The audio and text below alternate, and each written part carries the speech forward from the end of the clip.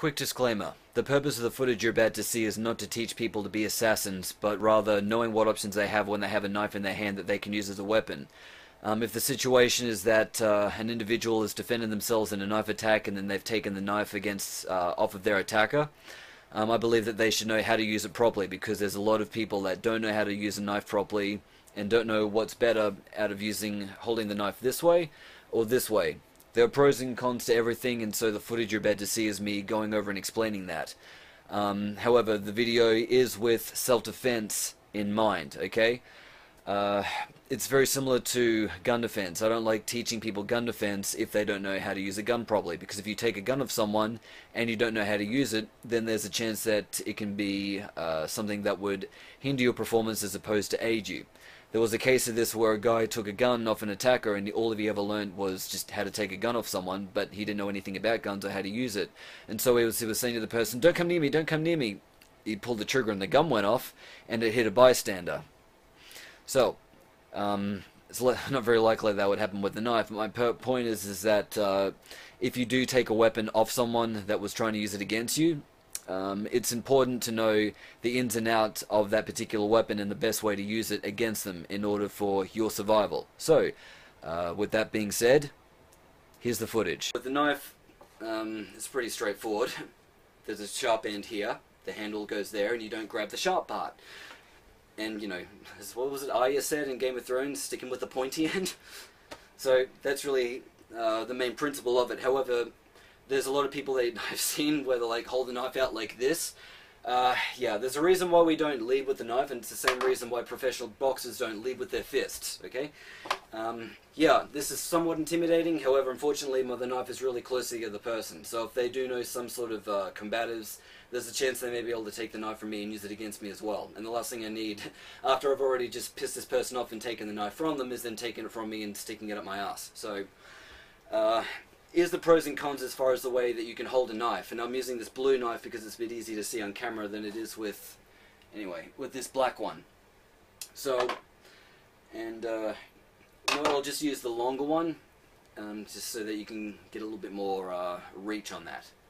So, what? You couldn't see that, you rolled your eyes. Alright, so when it comes to holding the knife, you can either hold it out this way, or, anyway, you can hold it down this way here. The advantage of holding it out this way here is that I have more reach. If I'll aim it towards the head. You know, just move a little bit closer. There's a reflection of the light from the roof. There we go. So, from here, I'm just going to stand up straight. Yes, in real life it could be leaning forward, but anyway, for now I'm just going to stand up straight to demonstrate this. So, this is the distance that I have when I'm holding the knife in this position. If I'm holding it in the downward stab position, well, anyway, there you go. I've pretty much lost, I'd say, that much reach. What would that be, like? About 6 inches? Yeah, 6 inches. You know about that, wouldn't you? Cute. Yeah, I lost about 6 inches of length. I mean, yeah, realistically I could sort of angle it off like that, but it's not really going to be an effective stab. So yeah, the advantages, and by the way, when you're holding this, if you're going to hold it this way, make sure that the, unless it's like a dagger blade, which is sharp on both ends, make sure that the sharp part is aiming away from me, okay? So what I want to do is have it down like this, and I've got my other hand up like so. Now, when I'm in this particular knife fighting stance, if I know the other person has the knife, maybe they've pulled it out, what I want to do is angle this hand off like this. Reason being is because if they come at me and start slashing like this, I don't want my wrist slashed open. The last thing I need to do is bleed out while I'm in a knife fight. I've got enough fucking problems if I found myself in a knife fight. So angle it back like this, so if I do get cut, it's still going to be unpleasant, but it's not going to be the part that'll kill me immediately. So the other thing to remember as well is to, rather than having your hands, the fingers out like this, sort of like make a fist, not a very tight fist, but like just bring the fingers back in case they get hacked off. And this is the hand that I'm going to be using in order to block other potential attacks from the other person. So if you had this knife, and I'm here and you're coming at me with any angle. Anyway, so yeah, from here I'll be trying to come down like this and then coming and slashing whichever ways I can effectively slash. So from there I just slash into the crook of the elbow. And again, I don't want to get fancy with this stuff and go... Okay, fuck that shit. When someone's trying to stab you for real, it doesn't look like this like you see in all the demos. It's fucking... Right? Yeah, you laugh, but that's what it looks like. So... yeah, if they do have a knife and I have a knife as well and I need to fucking do something about it, then yeah, this is how I want to have my hand and use that to block either her strikes, whichever way she comes at me, like here. So basically what I'll be doing is I'll just be blocking and then coming in with my own counter-attack. If, thank you, there's my knife disarm power of persuasion.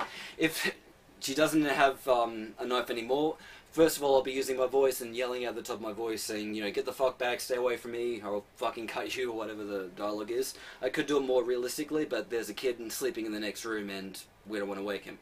Who am I kidding? He's not sleeping. I still don't want to yell and freak him out though, but okay. So, yeah, but if for whatever reason this person's really fucking stupid and decides to come at me just with bare-handed techniques, well then yeah, I still need this here in order to block that. Generally speaking, I'll always have my my arm like this. I don't like getting in the force of habit of having it out like that. So, you know, just to beat myself to that solution if the person should ever have a knife. Never happened to me before, but if it does, then yeah, this is what I want to get in the habit of doing, just so that by force of habit I don't have my wrist exposed to them. And yeah, so anyway, from here, yes, I've got access to stabbing from below, and effectively I can stab at the top. The issue with holding the knife this way, first of all, the advantage is that I do have a lot more power. However, if it's a knife this way, even though I've got less power, I still have enough. As long as I can penetrate you, 6 inches, no, as long as I can... I wish you had 6 inches. Oh. As long as I... Hey, thanks, just saw me in front of the world, it's all good.